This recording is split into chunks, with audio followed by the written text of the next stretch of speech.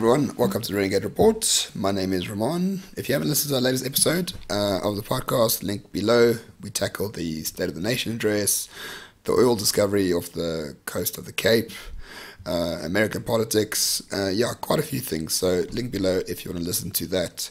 Topic of today's video is labor unions, and I think it's criminally underreported how destructive these organizations are.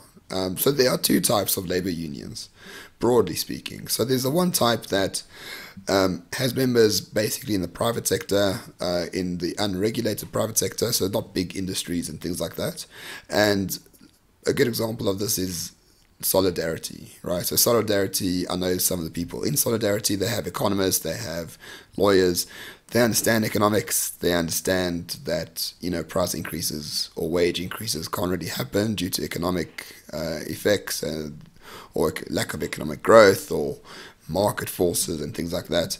And it's very rare, if I don't think it's even happened, where a Solidarity strike has gone violent.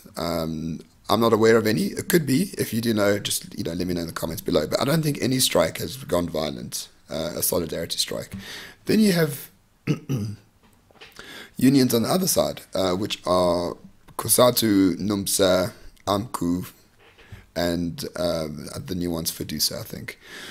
So these are traditional unions based on basically socialist principles. So they are based in sectors that are highly regulated, like mining, or they represent public servants. So civil servants, of which we have like 4 million in this country, which is a huge number. So the irony is, so you have the Tripartite Alliance, which is the ANC, the Communist Party, and the unions. And the Communist Party, and the unions represent the employees of the state, which is a state run by the ANC. So, and those employees are funded by taxes. And the commies just love taxes, of course. So the unions represent employees that are funded by taxes from citizens, paid for by this, and the taxes are given to these civil servants as wages.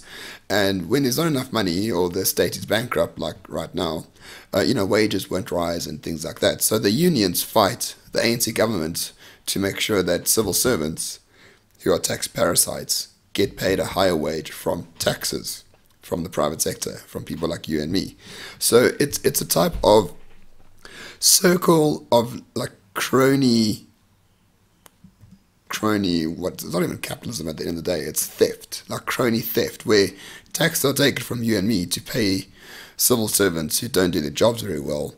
Those civil servants are represented by a union who are in a partnership with the governing party, and if the governing party is unable to raise money to pay the workers or to increase their wages, the union fights with the governing party to increase those wages, and the fights take place on the streets where they burn people who don't strike, and they burn property that does not belong to them, and they harass and intimidate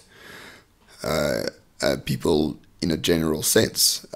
Now, the unions are a problem because, first of all, they're politically connected, which is always a problem.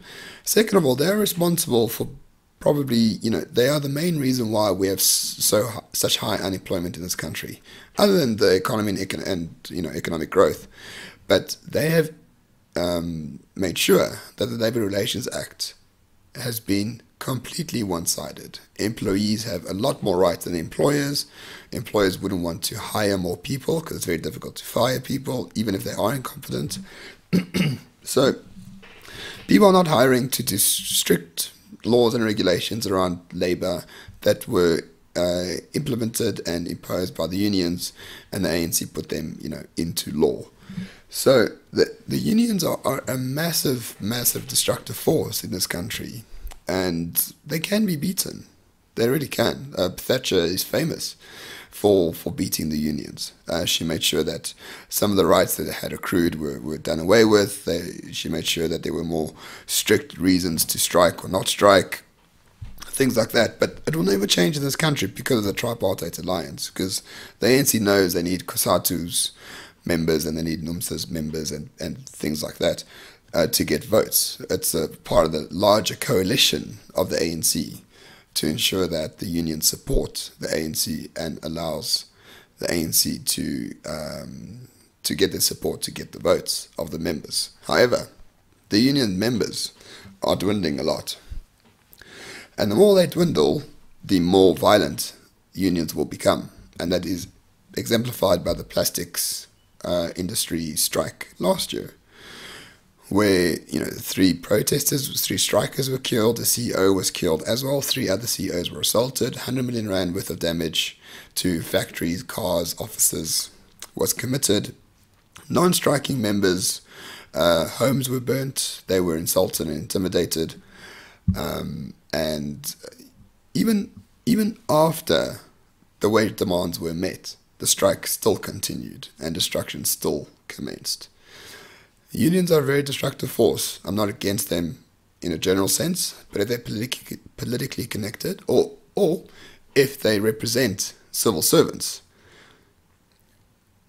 they're basically illegitimate in my eyes, and they need to be taken out, and they need to have their powers dampened a lot. But it'll never happen in South Africa because the ANC needs them. So, yeah, we're stuck with that. So don't be surprised if unions become a lot more violent, and don't be surprised if economic growth doesn't happen at all, because the unions are preventing the ANC from doing anything to stir up economic growth solely for their members, and their members are less than 1 million. 1 million people holding South Africa hostage for their own benefit. Think about that. So yeah, subscribe, ring the bell, give me your credit card number and PIN, or whatever else needs to be done so that I am sure that you get the next video. So yeah, there we go. Have fun. Speak soon.